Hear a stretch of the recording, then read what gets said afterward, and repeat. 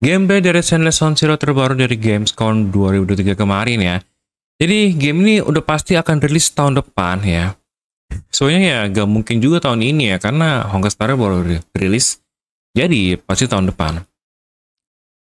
Jadi ya, ini ada gameplay terbaru mereka.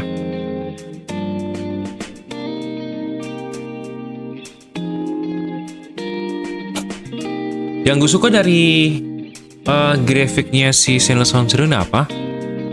Meskipun dia anime style, tapi kayak sedikit urban gitu loh. Jadi kayak nggak kayak Genshin Impact atau apa namanya, Honkai Star Rail atau mungkin Honkai Impact.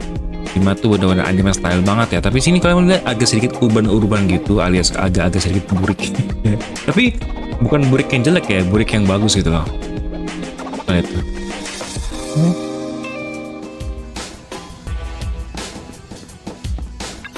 Ya dia support controller ya, alias nanti akan rilis di PS5 juga, atau mungkin ini sih Xbox ya kalau itu. Tapi untuk PS5 ada juga kok, PS5, PC, sama mobile ya. Oh, bawah makanan ya. Ini sama aja kayak game-game kayak lain, ada bawah yang bakal ngasih makanan gitu.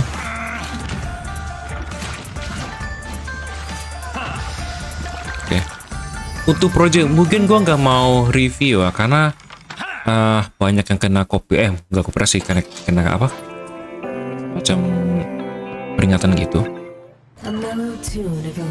Soalnya lihat gue suka grafik kayak gini sih, maksudnya ya nggak bener-bener anime style gitu loh.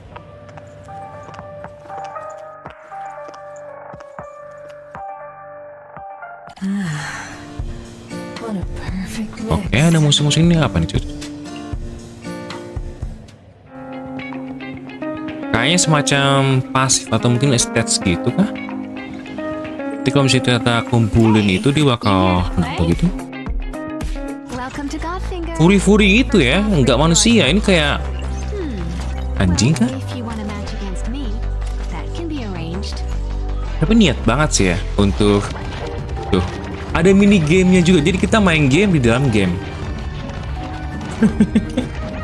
boleh loh, ya kan?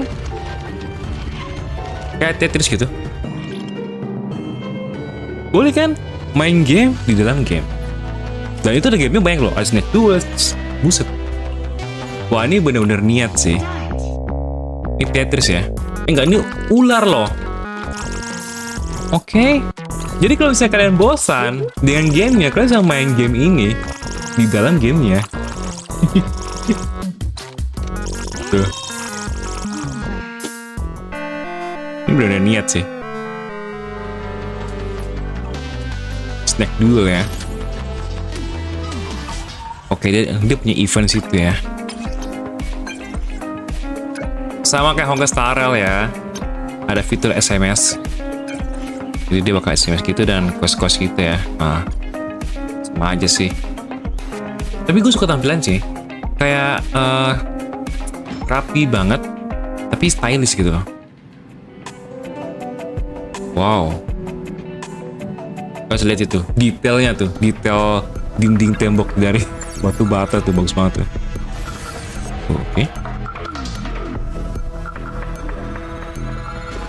Jadi kalau misalnya test versi udah seperti ini, jangan sampai yang official release tuh malah makin parah ya. Dan kayaknya lebih bagus lah.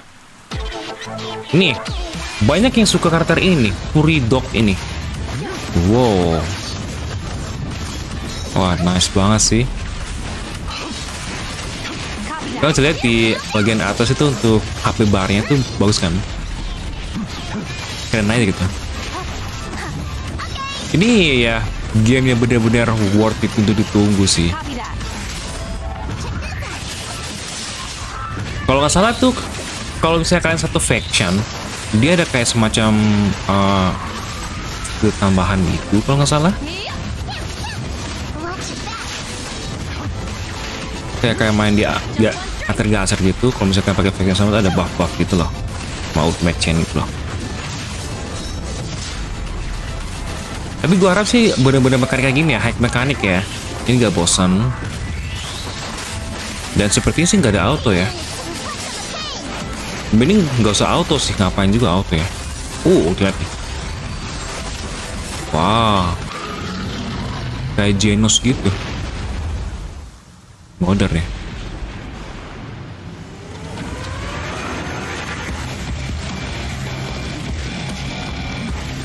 Kayaknya sih untuk Word ini nggak ada hubungannya sama impact-impactan sana ya, Honkai.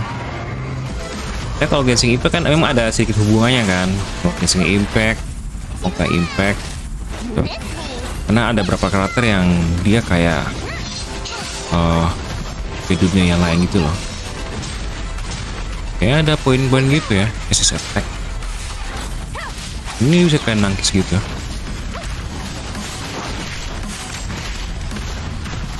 Gue lebih milih main game seperti ini daripada kita main game open world. Jadi kalau misalnya katakanlah Zenless Zone Zero nih rilis duluan dari Wuthering Wave, berarti bisa dibilang orang akan mainin aja, karena ya dungeon base kan, gamenya lebih simple, nggak ribet-ribet juga, terus nggak ada explore mungkin.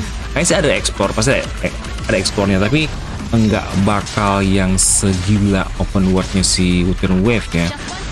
Karena Wuthering Wave kan tuh dia kayak niru-niru Genshin Impact gitu loh, untuk open world-nya gitu kan. Ini gue lebih milih seperti ini, tuh kayak gitu ya, ada skill gitu.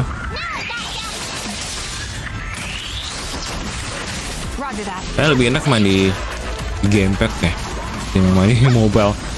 Tuh layar kalian bakal rusak tuh.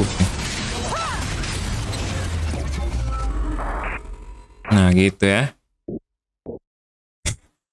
Nonton 6 menit nggak kerasa loh, saking bagusnya. Nah ini kalian bisa lihat ada beberapa cuplikan juga dari mereka di sini. Ini special participation video.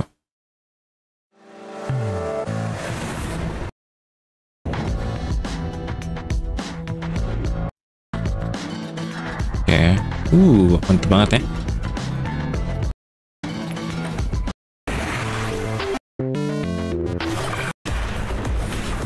Ini mantap banget sih, yang ini nih. Tuh, gue bener-bener tertarik banget ya dengan dia. Dia pakai pistol gitu 2 biji ya. Dan itu keren banget sih. Tuh, mantap ya. Ini kalau misalnya ada, gue bakal gacain dia. Ini udah dipastikan akan tahun depan ya, tahun depan. Tapi gue nggak tahu tahun depan tuh mereka CBT dulu kah atau apa dulu kah? Soalnya sampai saat ini belum ada CBT sama sekali, kan? Paling kemarin yang tes-tes doang itu. Nah, tapi yang benar-benar CBT itu belum ada. Jadi kemungkinan besar kayaknya CBT dulu. Atau mungkin bisa saya mereka langsung aja global rilis, official rilis ya, nggak tahu ya. Semoga aja cepet, karena ya masalahnya tahun depan tuh banyak game bagus. Wuthering Wave, terus ada project dari Hound juga kan, terus Gears Frontline, meskipun beda genre, turn based kan. Jadi banyak sekali game-game bagus tahun depan. Jadi pun bakal bersaing banget sih. Semoga aja ini duluan, jadi kita bisa mainin dulu ya. Takutnya kalau rilis barengan ya bingung mau main yang mana.